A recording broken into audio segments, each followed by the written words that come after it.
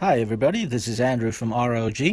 Today we're going to take a minute to go through the process of installing the AMD Ryzen Threadripper processor on the new ROG Zenith Extreme motherboard. The way to mount the CPU is a little different than what you're used to. The first thing you'll notice on the CPU socket is the 3-screw configuration. Use a supplied screwdriver and loosen the 3 screws in sequence. 3, 2, 1, and voila! The load plate will flip open automatically, revealing the rail frame. Release the rail frame by pulling on the blue tabs. Next, slide the external cap out by pulling on the tab, and replace the cap with your new Ryzen Threadripper. Make sure to slide it all the way in until you hear a click.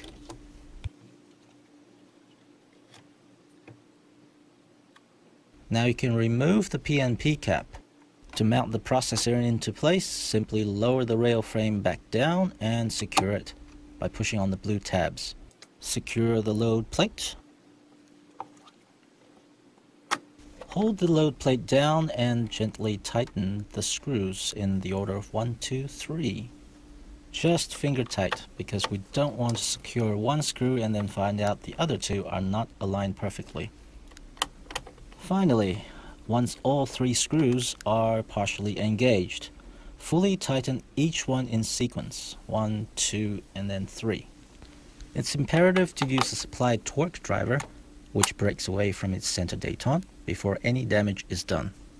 There's an unmistakable click to let you know the screw is tightened to the appropriate torque rating. Thank you for watching.